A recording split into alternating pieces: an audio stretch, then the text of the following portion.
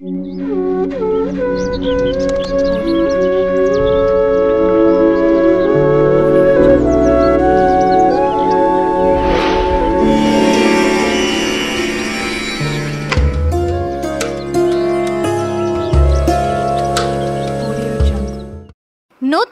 ఇల్లు కట్టుకున్నప్పుడు, గృహప్రవేశం చేసే సమయంలోనో లేదా అద్దె ఇంట్లోకి ప్రవేశించే సమయంలో అయినా సరే పొయ్యిపై పాలు పొంగించడం మన సాంప్రదాయం. పాలు పొంగించిన గృహాలు అంత శుభంతో వర్ధిల్లుతాయని నమ్మకం. అయితే నమ్మకమే కాదు, దీని వెనుక ఒక అర్థం, పరమార్థం కూడా ఉంది.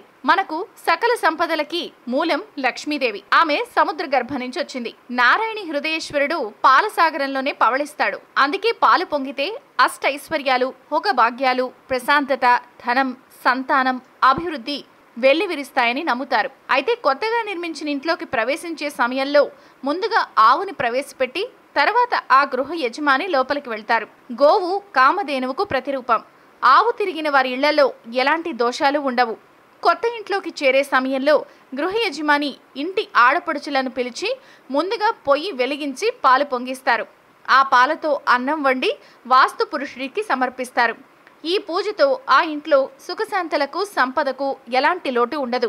ఇంత మంచి జరుగుతుంది కాబట్టే ఇంట్లో పాలు పొంగించాలి. అయితే ఈ కార్యక్రమంలో ఇంటి ఆడపడుచులకి పెద్దపీట వెయ్యాలి. వదిన ఆడపడుచులకు మధ్య సఖ్యత ఇలాంటి కార్యక్రమాలకు మరింత దోహదపడుతుంది అని చెప్పి ఈ ఆచారాన్ని మన పెద్దవాళ్లు పెట్టారు. దీంతో పాటు కొత్త గృహాన్ని నిర్మించి తరువాత ప్రవేశించే కార్యక్రమంలో బంధుమిత్రులను పిలుస్తాం. అందరితో ఆనందంగా గడుపుతాం. అయితే ఇలాంటి కార్యక్రమాలు అందరినీ ఒక చోటకు చేర్చడంతో పాటు సాంఘిక సమైక్య జీవనాన్ని మరింత గాఢంగా చేసేందుకే మన పెద్దవాళ్ళు ఇటువంటి కార్యక్రమాలని రూపొందించారు.